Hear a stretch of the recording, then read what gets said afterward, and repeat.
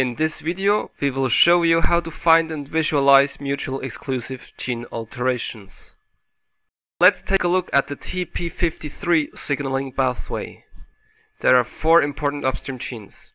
These are TP53, MDM2, MDM4 and CDKN2A.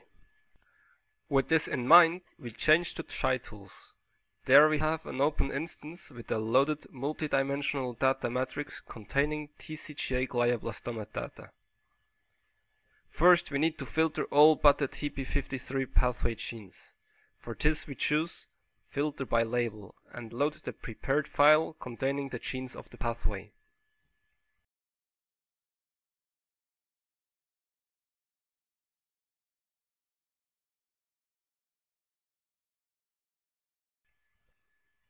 Now all genes that are not in our pathway of interest are hidden.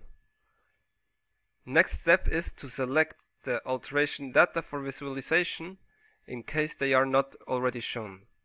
We see homozygous deletions in blue and multigain in red. Again, to repeat, we want to see if the upstream genes of the pathway show a mutual exclusive pattern in their alteration. We select the upstream genes in the matrix by clicking on their label. If needed, use the search button to find the gene. You can see that some genes have a lot of alterations, but no clear pattern is visible.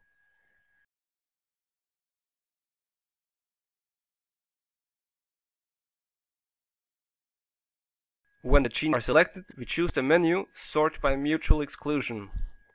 The previously selected genes appear already in the sort options. We hit the OK button and scroll to the head of the matrix where we will find them. As you can see, the selected genes are altered in a mutually exclusive way. It seems that to alter this pathway it may suffice to alter one of those 4 genes. Nevertheless, we could also easily spot if there is more genes that extend the mutually exclusive pattern.